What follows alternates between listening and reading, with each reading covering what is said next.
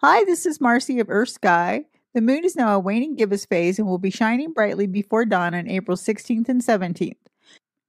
You'll notice a bright red star near the moon on April 16th. It's Antares, the brightest star in Scorpius the Scorpion. And some areas of the globe will see the moon cross in front of Antares. Then on April 17th, the moon will move to the other side of Antares and is pointing toward the stinger of Scorpius. Antares represents the heart of the scorpion, and it's a red supergiant star that'll explode someday. Antares is the 15th brightest star in the sky. If the sky is dark enough, even with the bright moon, you may see some of the stars of Scorpius.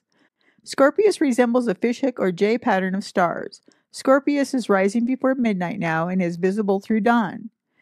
Check out the stars Shola and Laysoth. They mark the stinger of the scorpion and are called the cat's eyes.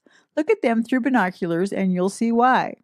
If you point binoculars at Antares, you'll find a nice globular cluster of stars called M4 nearby. Globular star clusters appear as fuzzy patches of light in binoculars. They contain hundreds of thousands of stars. And with Scorpius rising before midnight now, that means the thickest portion of the Milky Way is on its way back to our evening skies. And don't forget to look for the gibbous moon opposite the sunrise. It'll be low over the western horizon.